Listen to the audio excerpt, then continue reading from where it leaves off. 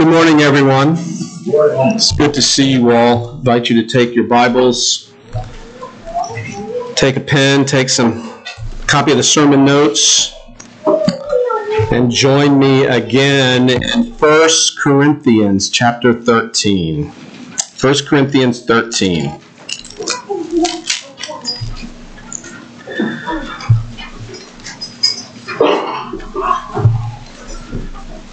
It's very exciting to be able to take some time together and think about the love of God and what it means to love one another.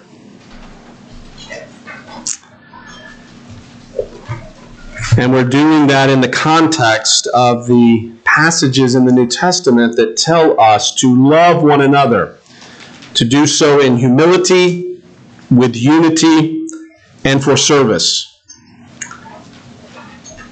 And we're doing it as we are preparing ourselves in the fall to study 1 Corinthians. Certainly a group of believers who really struggled to love one another the way God had asked them to love one another. In many ways, they're a church that is quite dysfunctional because they do not know how to love one another. So it's a little bit ironic that in the middle of 1 Corinthians, we have this beautiful chapter about love. And it was included in the letter not because they were super good at it. It was included in the letter because they struggle with it. Listen as I read 1 Corinthians chapter 13. I'm just going to read the first 4 verses, and then I'm going to jump down to the end and read verse 13, because I want you to hear again, as we did last week, I want you to hear the preeminence of love in the life of a believer. If I speak with the tongues of men and of angels, but do not have love, I have become a noisy gong or a clanging cymbal. And if I have the gift of prophecy and know all mysteries and all knowledge, and if I have all faith so as to remove mountains, but do not have love, I am nothing. And if I give all my possessions to feed the poor, and if I deliver my body to be burned, but do not have love, it profits me nothing. Love is patient. Love is kind and is not jealous, does not brag, and is not arrogant. Verse 5 does not act unbecomingly, it does not seek its own, is not provoked, does not take into account a wrong suffered. Verse 6 does not rejoice in unrighteousness, but rejoices with the truth. Bears all things, believes all things, hopes all things, endures all things. And in the beginning of verse 8, love never fails. And then you go down to verse 13, where we just have the declaration that love is the preeminent Christian ethic. But now abide faith, hope, love, these 3, but the greatest of these is love. We talked last week about how this is a real challenge to think about this. Love does not come to us naturally. Our natural bent when we are born is to be selfish. Babies know how to get what they want.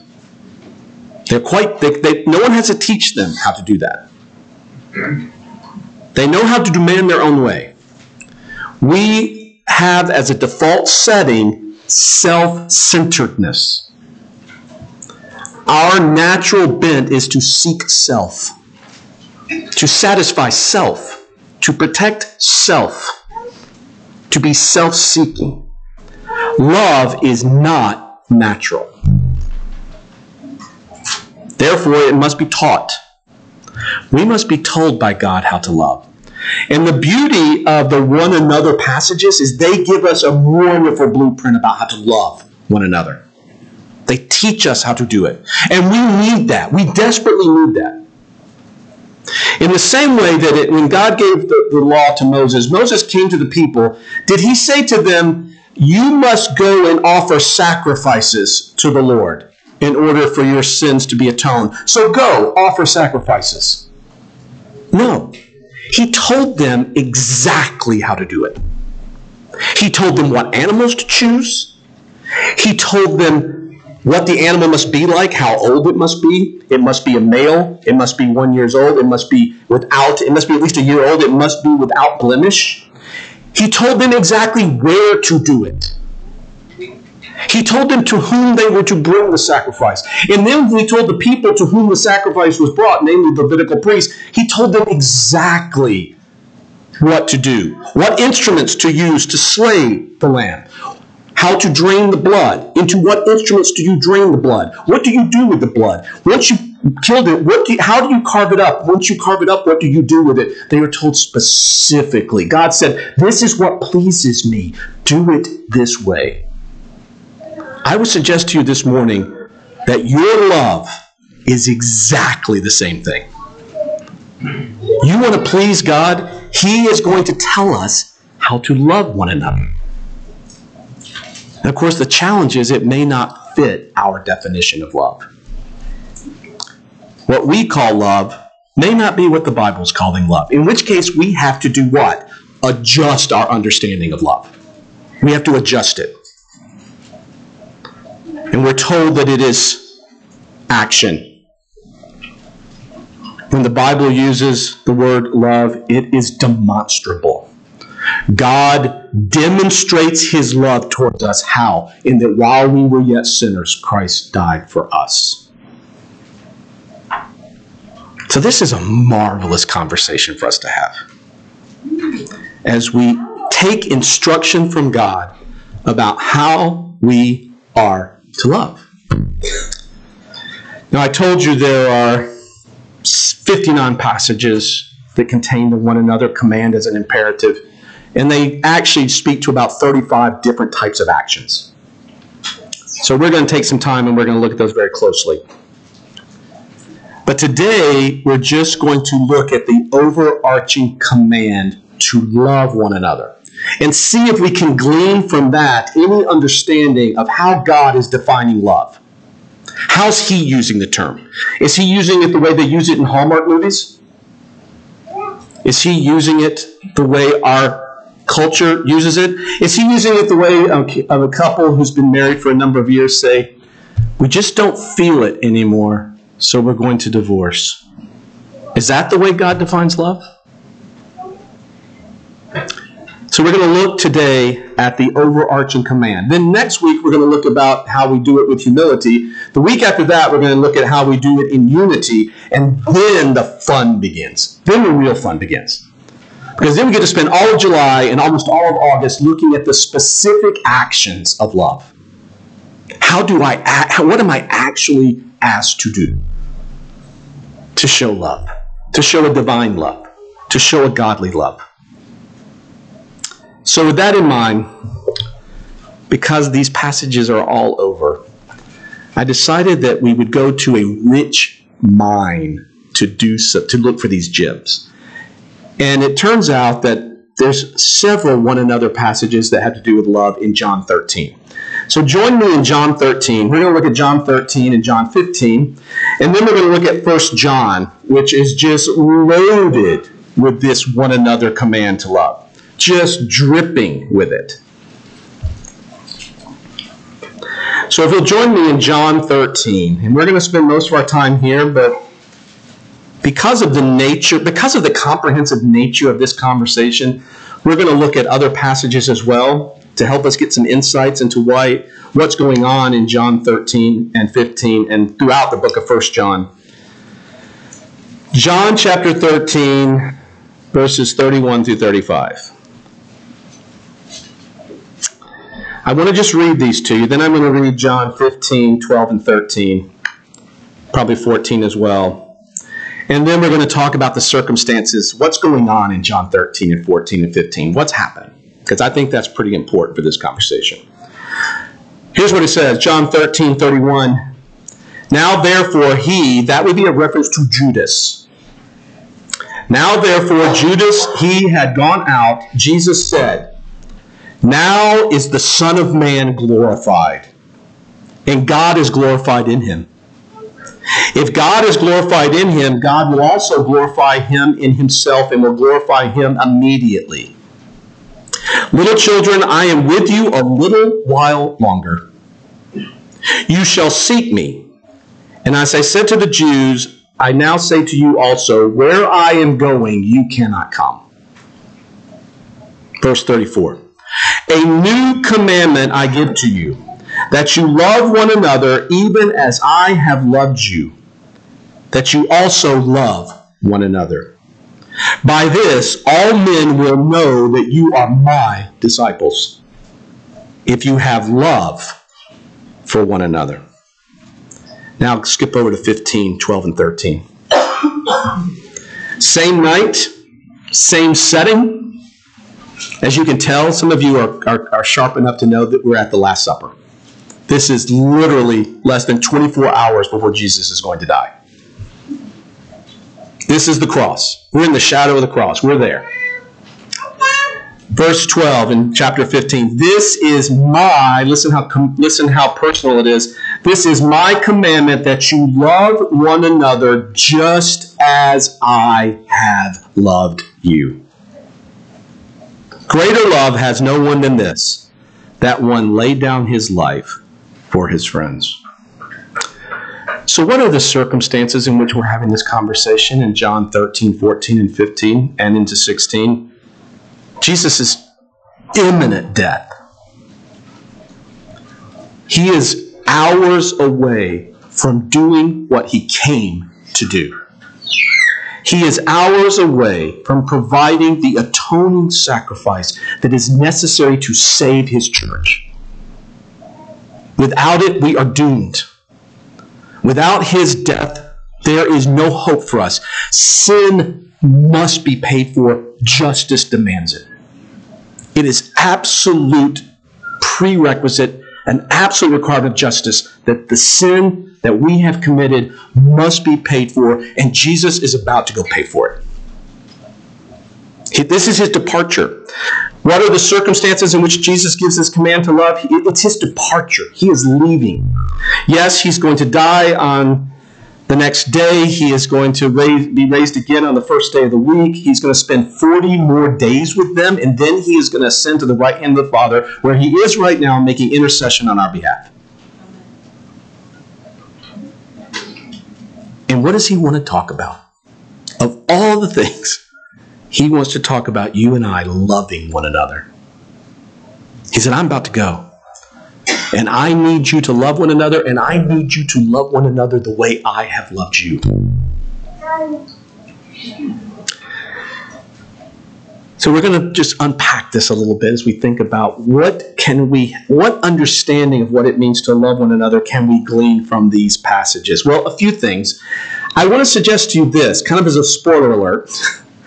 I think as we get deeper and deeper into the one another passages, we're going to be given more and more specifics about how to love one another. This is the general umbrella command to love one another. But the specifics, the meat to put on these bones is coming. But I would suggest to you, you can't understand the meat that's going to be put on these bones if you don't understand what he means when he says, I need you to love each other the way I loved you. You've got to understand that first. This is a matter of first importance. And that's why we start here. So that when we start talking about the other things, we don't just speak about them in a vacuum. We talk about them in the way that Jesus wants us to love. So he starts, let's go back to John 13, verse 34. I just want to look at those first couple of words. He says, I give to you a new commandment. That's really curious. You know why that's super curious? Because the command to love one another is all the way back in the Old Testament. Go with me to Leviticus 19. You know, part of me wants to say, I imagine some of the disciples may have been tempted to raise their hand and say, excuse me, Lord, but there's nothing new about that command. That command doesn't feel all that new. Leviticus 19:18. This command is as old as the law of Moses. Leviticus 19:18. You shall not take vengeance, nor bear any grudge against the sons of your people. There's that one another, the people of God. This is about the people of God and their love for one another. And you shall love your neighbor as yourself. I am the Lord. Well, that doesn't feel very new. That's as old as the law of Moses. Deuteronomy 6:5 tells us to love the Lord our God with all our strength and all our heart and all our mind. That's not very new either. And you shall love the Lord your God with all your heart, with all your soul, with all your might. You know, it's probably a fair question at this point to ask Jesus, in what way is the commandment new? Well, you know what? Everything is about to change. He is 24 hours from going up to Calvary and dying. And you have to understand that at that moment, everything is going to change. It is going to be a dramatic alteration in his people. How big a change is it? The veil in the temple that separated the outer chambers from the Holy of Holies is going to rip in two from the ceiling to the floor. We're about to see a dramatic new way to love one another. And it's going to change. It's going to be new in two respects. This is going to be super new, and it's going to be super new in two respects. It's going to be super new in the means available to us to love one another. The thing that makes you and I able to love one another is about to change dramatically. And the model for how we are to love one another is going to change. Christ himself. So how does the death of Christ make it possible for you and I to love one another? Well, number one, you can see halfway down, about the middle of the blue sheet, that question, how does the death of Christ make it possible for us to love one another? What's new about this? Number one, you in Christ have a new divinely created nature. You have a new nature. Remember we talked about how love is not natural? What is our natural setting? Selfishness, self-centeredness, self-seeking, self-serving, self-gratifying, self-exalting. Christ is going to give us a new nature. And that makes it possible to do the one another passages. We have been given a new nature. A couple of quick stops on this. Verses I hope are super familiar to you, but if they're not, it's good for you to get familiar with these. I'm going to go to 2 Corinthians. Again, this poor Corinthian church, which doesn't know how to love each other, they're getting a lot of crash courses in what they need to understand about loving each other. 2 Corinthians chapter 5, verse 17. This is such a beautiful statement about your new nature in Christ. Therefore, if any man is in Christ, so we're talking about believers. We're talking about those who have been born again, filled with his Holy Spirit. They have been transformed. They have literally been given a new nature. Therefore, if any man is in Christ, he is what? A new creature. The old things passed away, behold, new things have come. What is different about this? How is this commandment new? Here's how it's new. You are a new creature now going out to love one another.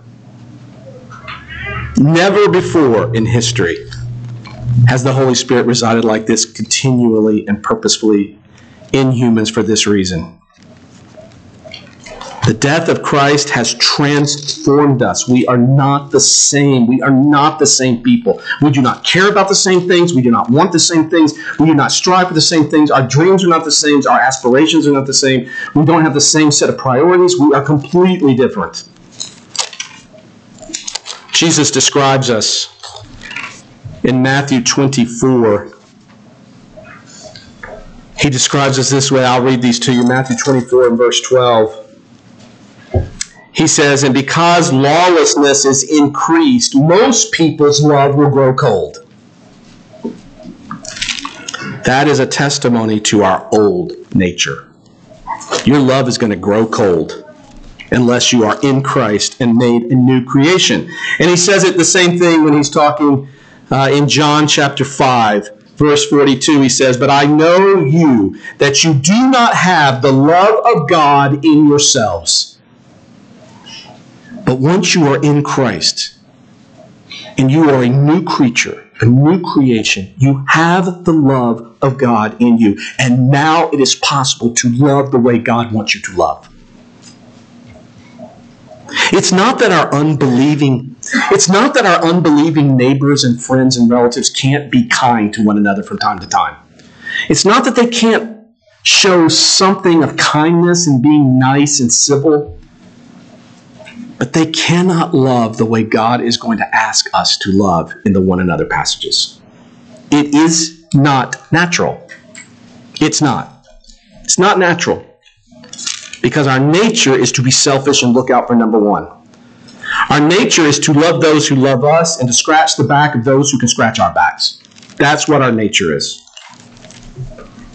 We studied this in Galatians. We listened to how this new nature operates. Galatians 2:20, "I have been crucified with Christ." In other words, I'm dead. Lee Coggin died in July of 1991. In July of 91, I died. I no longer live. But Christ lives in me. Same thing is true for those of you in this room who are believers. "And the life which I now live in the flesh, I live by faith in the Son of God, who loved me and delivered himself up for me." It took his atoning death to make this new nature possible. And then it just says it more plainly, just as plainly in Galatians 5:22a. "But the fruit of the Spirit is" what? Love. Why? Because it's not natural to my spirit. My spirit was never going to produce this kind of love. My spirit was never going to behave this way. Indeed, it took my nature being changed forever to enjoy this, to enjoy the ability to do this. What's new about this command is I have a whole new nature. And now I can go love others. And I can do it the way God's going to ask me to do it. You know what? This really, it's not just a new nature. It's actually more glorious than that. As glorious as that is, it's a new nature. But number two, it's really a new means. It's a new means that empowers me to love others and to do what is right. There's really a whole new source for this love. And quite frankly, the prophets of old talked about it. Jeremiah talked about it. Ezekiel talked about it. I want you to hear them describing this new nature and this new means. Jeremiah chapter 31. In Jeremiah 31, listen what the prophet says beginning in verse 31. Jeremiah 31:31. "Behold, days are coming, declares the Lord, when I will make a new covenant with the house of Israel and with the house of Judah, not like the covenant which I made with their fathers in the day I took them by the hand to bring them out of the land of Egypt, my covenant which they broke, although I was a husband to them, declares the Lord. But this is the covenant which I will make with the house of Israel after those days, declares the Lord. I will put my law within them, and on their heart I will write it, and I will be their God, and they shall be my people." This is like a new source. This is a new source of where my love is coming from. "And they shall not teach again each man his neighbor and each man his brother, saying, Know the Lord, for they shall all know me, from the least of them to the greatest of them, declares the Lord, for I will forgive their iniquity, and their sin I will remember no more." This is a new nature. When he talks about putting the law within them and on their heart, of course the heart is not referring to the organ which pumps blood through our bodies. It's talking about that seat within you where you make decisions. That point of decision making in your being, where you decide to go left or right, you decide to act. He says, I'm taking that and I am putting my law right there at that point. This is a new nature. This is a new source. God himself is taking command of this. And it is beautiful when it happens in his people. Absolutely beautiful. And quite frankly, folks, it's a force that cannot be stopped. It's an unstoppable force when this happens. Ezekiel says the same thing. Ezekiel 36, verse 24. Ezekiel tells us the same thing. God says, "For I will take you from the nations, gather you from all the lands, and bring you into your own land. Then I will sprinkle clean water on you, and you will be clean. I will cleanse you from all filthiness and from all your idols. Moreover, I will give you a new heart and put a new spirit within you." That's a new nature and a new source, new means. "And I will remove the heart of stone," that's that selfish heart that just wants to seek self. He said, "I'm taking that away. That stone from your flesh, and give you a heart of flesh, and I will put my spirit within you and cause you to walk in my statutes. We will finally love the way God is going to ask us to love each other." It's quite beautiful. It's a gloriously unstoppable force. It's fantastic. We have a new nature. We have a new means. We also have a model for what this new love is going to look like. How does the death of Christ model for us how to love one another? Well, let's go back to John 13. I'm going to read something from John 13, verse 34, and then I'm going to read something from John 15:12. We just read these, but I just want to remind you, we have a new model. Christ is our model for what this love looks like. This is what it looks like. He says in verse 34, I'm in John 13, verse 34, "A new commandment I give to you, that you love one another." How? "Even as I have loved you." He says the same thing in John 15:12. "This is my commandment, that you love one another just as I have loved you." And then he adds this piece, "Greater love has no one than this, that one laid down his life for his friends." This love that you and I are going to see in the one another passages is a love that requires sacrifice. It is a love that requires sacrifice. And quite frankly, beloved, we don't always like that. Let's just be honest with each other. We don't like that. We don't like being inconvenienced. We don't like having to do sacrificial things. I think too often we're a little bit like James and John in Matthew chapter 20. James and John in Matthew chapter 20, I'm going to read verses 20 through 28. They are going to get a correction from Christ because they do not understand that love is sacrificial.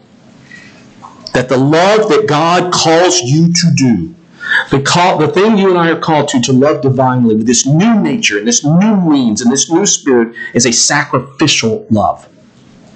James and John have been with Jesus for 3 years and they have not figured this out. In fact, in Matthew chapter 20, verse 20, James and John have come to Jesus to ask for the two most powerful positions in his kingdom. This would be like if somebody were running for president and they're in the campaign and somebody comes up to him and says, "Hey, listen, man, when you get elected, we'd like to be Secretary of State and Secretary of the Treasury." Like the two most powerful cabinet positions. That's what we'd like to be. James and John have literally showed up to ask Jesus. Actually, we know a little bit more about this by reading the other. They actually sent their mother to ask for this. So we get the full picture by reading all four Gospels. But here, this is the mother coming. This is the one where the mom comes. Verse 20, "Then the mother of the sons of Zebedee," that's James and John, "came to him with her sons, bowing down and making a request to him. And he said to her, 'What do you wish?' She said to him, 'Command that in your kingdom these two sons of mine,'" that's James and John, "may sit," I'm sorry, this is not funny, "one on your right and one on your left." Listen to what Jesus says to her in verse 22. "You do not know what you are asking." In fact, if you knew what you were asking, you would withdraw the request. Are you ready to come into my kingdom and have to love with that kind of sacrificial love? Do you know the sacrifice those who are mine are going to make for one another? Are you able to drink the cup that I'm about to drink? What cup is he about to drink? Well, he's going to be hauled up a hill, tortured to death, and nailed to a piece of wood. They said to him, "We are able." We are able. He said to them, my cup you shall drink, but to sit on my right and on my left, that is not mine to give, but it is for those for whom it has been prepared by my Father. And hearing this, the 10 became indignant with the two brothers. You know why they're indignant? Because they're really upset that they didn't ask for it first. They're not indignant because they're thinking, yeah, look at them being so selfish and asking for the seat of authority and power and honor. How selfish, James. No, they're indignant because they wish they had asked. But Jesus called himself and said, you know that the rulers of the Gentiles lord it over them, and their great men exercise authority over them. It is not so among you, among us. But whoever wishes to become great among you shall be your servant. There's the sacrificial love. And whoever wishes to be first among you shall be your slave. There's the sacrificial love. Just as the Son of Man did not come to be served, here's the model, this is the model, but to serve and to give his life a ransom for many. In Ephesians chapter 5, when those of us who are husbands are told to love our wives as Christ loved the church, you know how we're told that Christ loved the church? He gave his life for her. This is a sacrificial love you are being called to. And quite frankly, we don't like it. Love is sacrificial. Listen, if my neighbor who lives across the street from me has had surgery on his shoulder because of an injury at work, and he is out in his driveway with 8 inches of snow, and he is trying to drag his trash can to the street because he's only got one arm to do it with, and he's struggling through the depth of the snow. And I am standing in my living room, my warm, toasty living room, with a nice mug of hot chocolate, looking at him going, oh, that poor guy. Man, that breaks my heart. Cindy, come look at this. This is just awful. Can you refresh this for me? This got a little cold. I'm sorry, beloved. That is not the love. That is not love. Let me tell you when it becomes love. When I put my coat on, and my boots on, and my gloves on, and I grab my snow shovel, and I go across the street, and I clear his driveway and drag the trash cans to the street for him. That's when love shows up. The rest is just empty sentiment. It really is just empty, mush sentiment. It's a Hallmark card. Cindy, we need to send him a card telling him how badly we feel about that, and let him know we're praying for him. No, we need to get out and do it. That's sacrificial. That's when love shows up. Listen, I'm glad God doesn't think that way. How bad would it be for you and me on Judgment Day if we arrive and God says, you know, Lee, I love you so much, and I so intended to send my son to die in your place and provide. But you know, things are busy here in heaven, and we just couldn't get around to it, so now you are banished to hell forever, but we really do love you. That's a meaningless sentiment. I would suggest to you that love in the Bible is nothing like that. It is nothing like that. It is sacrificial action. And this is so foreign to our ears, isn't it? A little bit it's because we've taken love and we've turned it into a really sad, mushy, sentimental Hallmark card. And that's part of the problem. But you know what the other part of the problem is? I think part of the problem is when we represented the gospel, we represented it wrong. I think one of the reasons why we don't know how to love each other is that when we were invited to come to Christ, we were not invited the right way. I don't know what it was like for you, but I remember exactly how I was invited to come to Christ. I know the church I was attending. I know the pastor who was preaching. I remember the stuff he told us. And here's what he told me. He told me that if I came to Christ, I would avoid hell. That's great for me. I would get eternal life. That's also really great for me. I would have no more tears. I'm really looking forward to that. Streets of gold to walk on. A glorious choir every day. It was continuous, non-stop talk about what was in it for me. And it was very emotional. You know, they wanted me to cry when I walked the aisle and came down and professed Christ. They wanted it to be emotional. They pushed every emotional button they can push. Let me tell you what nobody told me. Strangely enough, nobody told me all the things that Jesus told me. It took me about 2 years to figure this out. It took me 2 years of being a Christian to figure out that a lot of things Jesus said got left out of the invitation to come to him.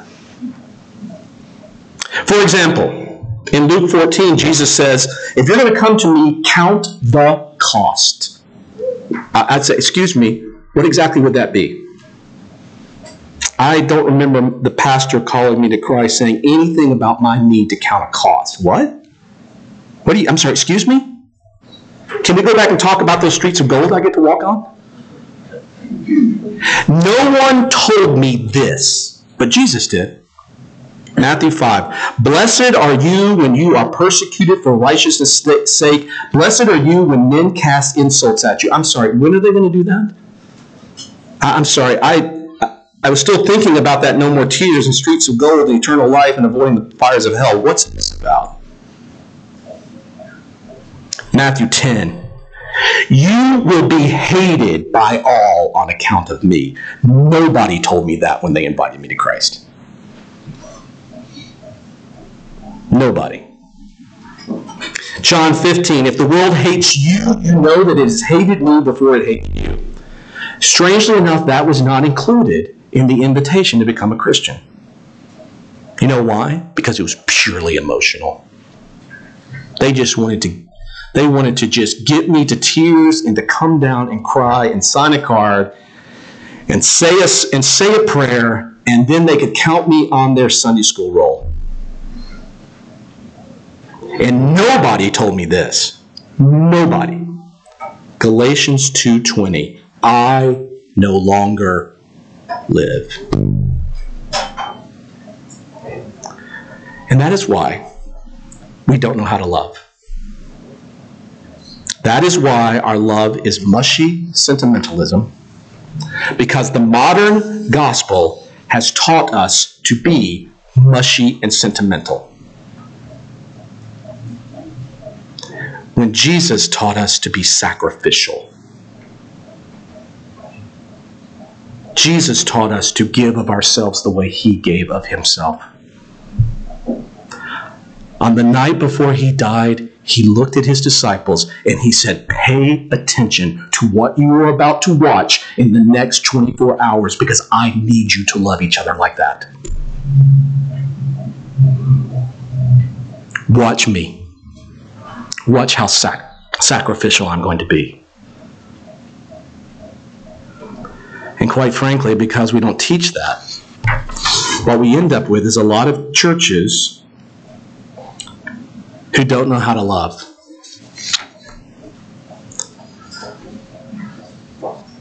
And quite frankly, that makes them kind of phony. That makes them phony churches. In fact, maybe not churches at all. So let's turn our attention to the other place where we have a lot of love one another passages. In the time we have left, this will take us about 5 minutes. Go with me to the wonderful, marvelous book of 1 John. Everybody turn there. Everybody go there. It's towards the back of the Bible. You find it after 1st and 2nd Peter. Am I right about that? Is it after? Yeah. It is after 1st and 2nd Peter. Hey, I don't always get that right.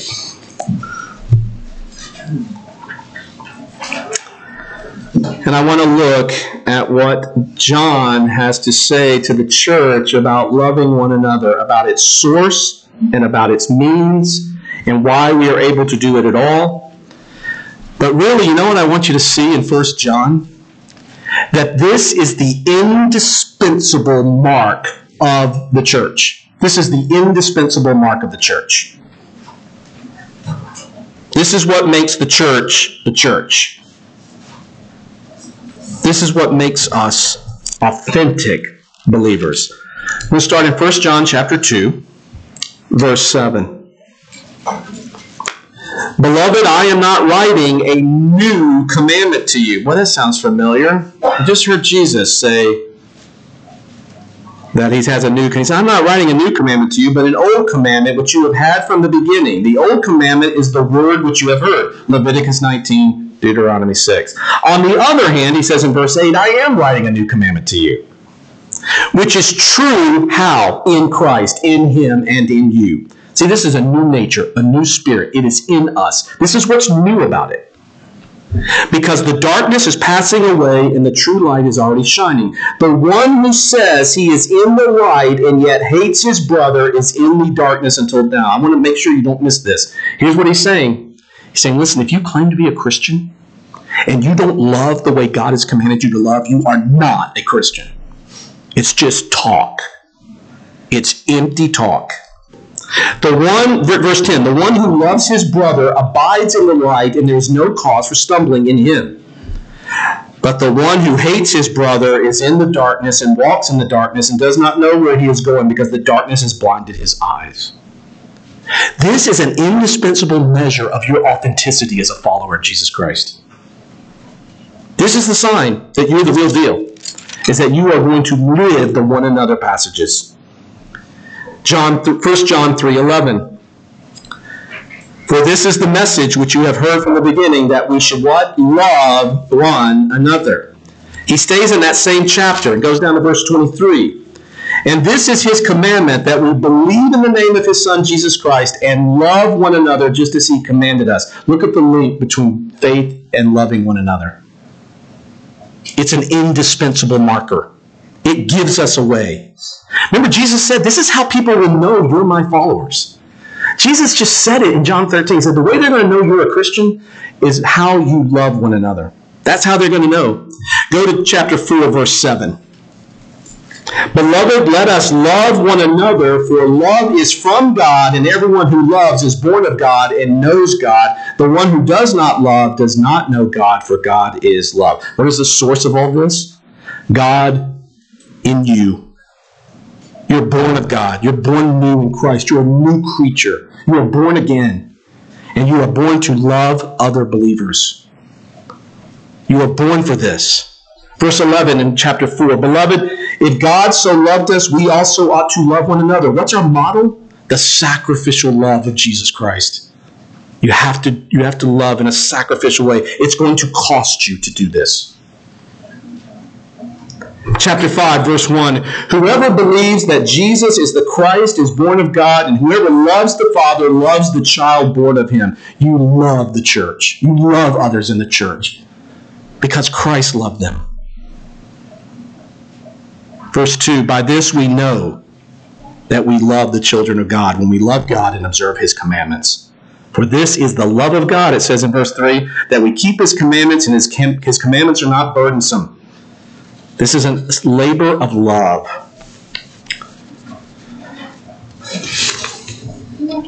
Well, it's an interesting challenge, isn't it? To realize that the way you and I love one another is the way that you know that we are in Christ. And it's not just any way. It's not just any old way. We have to love one another the way Christ has commanded us. So I have these series of questions that I'm going to ask throughout the next couple of months, and probably into 1 Corinthians as well. This is a pretty serious question. Does Calvary Bible Church have a one another culture? It's a rhetorical question. I just want you to think about it. As we go through these 2 months and we look at these one another passages, we are going to have to ask ourselves some pretty tough questions. Do we have a one another culture? Next question. How are we acting together to build a one another culture? Another question. Are the things we consider acts of love to one another confirmed by Scripture as love? If we were to say, well, yes, we love one another, and here's what I'm doing, but we're neglecting what God asks us to do as love, and these things aren't even on the list of things that God asks us to do as love, are we willing to change? Are we willing to jettison what we've defined as love and replace it with what God has asked us to do? And finally, if we are in fact loving one another, how are we encouraging more acts of love? Beloved, I think every church in the United States needs to start asking itself this question. I wonder if you went to people and said, hey, what is the mark that you are the actual church of Jesus Christ? I wonder what they would say. And listen, I know what some might say to me. They say, well, listen, Lee, Jesus said, I will build my church and it will stand against the gates of hell. I want to tell you this morning, I do not doubt that for 1 second. I understand that Jesus' church is an unstoppable force. That's not the question. The question is, are we Jesus' church? That's the question. That's the challenge. Is he commanding and controlling what our priorities are? Are we organizing ourselves and doing what he has asked us to do? Because if we aren't doing it his way, we will be steamrolled. It doesn't say that just anybody who shows up and calls himself a Christian will stand against the gates of hell. It's very personal. He said, my. He said, my church will be an unstoppable force. Not just a bunch of people who call themselves a church. Are we a church? And if so, what makes us a church? Is it this giant wooden pulpit? Is it the fact that we use a wooden pulpit? Does that make us a church? Does it? Listen, we got a scrap of paper from the IRS in here in a file folder that says we're a church. Well, if the IRS says you're a church, you must be a church, right? Of course, they also say the Church of Satan in Oklahoma City is a church, so I'm not so sure they're the best measure of this. We have a cross on our steeple. We have an organ. We do have an organ. Does that make us a church? Is that the thing that makes us a church? I would submit to you this morning that none of those things are what makes us a church. Do we have a one another culture? That's the thing that makes us the church of Jesus Christ that will stand against the gates of hell. So on a scale from 1 to 10, with 10 being that we are actively pursuing and practicing all 59 one another passages, and 1 being we're just sort of in a place where people come to get an informational speech at 10:30 on Sunday morning, and then they go their separate ways. Where do we rank? I know Jesus' church will stand against the gates of hell. I'm just wondering if Calvary Bible Church is that proper church. This is not a childish question to ask. This is not a childish question to ask. This is a serious adult question to ask. And quite frankly, I think every church in America should be asking this. Because we live in a culture which is literally burning down around us. And I would suggest to you that if we can insert a proper, fully formed one another culture, we would become an unstoppable force for good and for God. So are we doing a lot of stuff that just proves we think we're smarter than God?